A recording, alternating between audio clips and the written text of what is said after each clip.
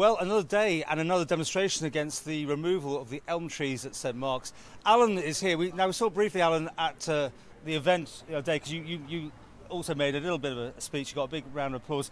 The interesting thing here, of course, is you are directly involved. You're next door. I'm the neighbour. I'm the next door neighbour. Yes. Can you take us through the timeline? I mean, how it happened? Were you notified? Do you think everything was adhered to? Well, what happened? I think it was about the 6th of June. I was in Tesco's actually, and I was confronted by a very irate man who said, "Are you the person cutting all these trees down?" So I said, no. So when I went back home, I checked on the planning, and I was just flabbergasted. So I immediately went to DEFA.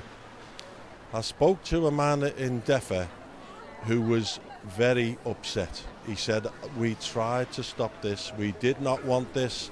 So I came down immediately to planners. I spoke to a lady in planning, and she said there was not a single objection. So I said I didn't object because I didn't know about it, and the actual planning notice was very, very vague. So she said there wasn't a single objection.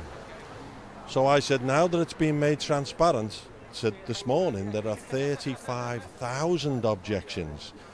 Now, really, that suggests that there's something wrong with the way the planner have published this. Now, I know they no longer put it in the Courier and so on, and they expect everybody in this world to use computers, but not everybody does. And we had a look where it was. It was a bit sort of, I suppose you could have easily missed it as well, couldn't you? Yes. It could have easily been missed.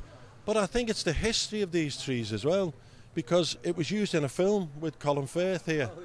And they wanted rain for the particular shot, and it didn't rain on the Isle of Man for 4 days, incredibly, and they had to use the fire brigade to spray it with hoses for the shots that they needed. I said, but also you get wedding parties stopping for photographs because it's stunningly beautiful.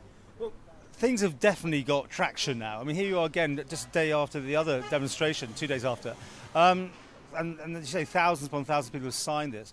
How do you think it's going to go from here? What do you think is going to happen? Well, I think Chris Packham's been on from the BBC, so they've highlighted it. People apparently have tweeted Prince Charles. Really? Now, Prince Charles apparently is a lover of trees, yes, and people have tweeted him and asked him to intervene.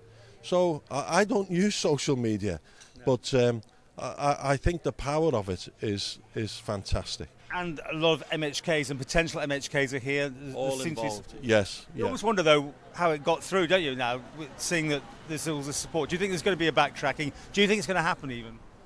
Well, I'm hoping it doesn't.